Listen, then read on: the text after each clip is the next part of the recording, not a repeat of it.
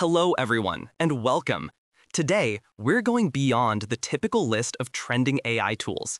Instead of just showing you what's popular, I want to pull back the curtain on a professional's daily workflow, the specific stack I rely on to take a machine learning concept from a rough idea all the way to a robust, production-ready system. For the students and hobbyists here, you'll see how foundational concepts connect to real-world applications. For the data scientists and analysts, we'll dive into the tools that bridge the gap between insightful analysis and impactful models. And for my fellow ML engineers, we'll explore the architecture and MLOps principles that ensure our creations are scalable, reliable, and maintainable. This isn't about finding the one best tool. It's about building a cohesive, powerful toolkit and, more importantly, understanding the why behind each choice. Let's begin. Every project begins in the same place, the development environment.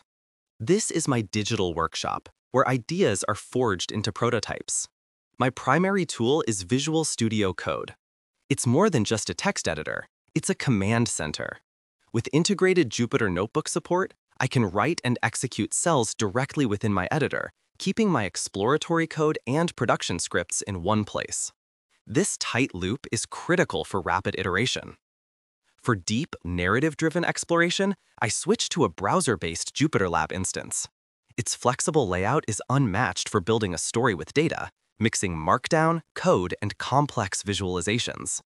Underpinning all of this is a strict versioning discipline. Git tracks every code change, which is standard.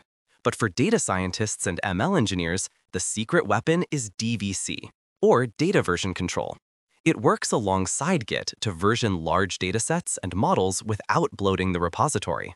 Finally, everything runs inside Docker. Using containers ensures that my development environment is identical to my colleagues and, crucially, to the production environment. This practice eliminates the infamous "it works on my machine" problem before it even starts. This combination forms a reproducible, versioned, and isolated foundation for every project. Once a prototype shows promise, it's time to graduate from my local machine. This is where MLOps platforms become non-negotiable. My go-to for orchestrating complex workflows is Kubeflow. Running on Kubernetes, it allows me to define my entire training process as a portable, scalable pipeline. I can chain together components for data validation, feature engineering, distributed training, and model evaluation, all as code.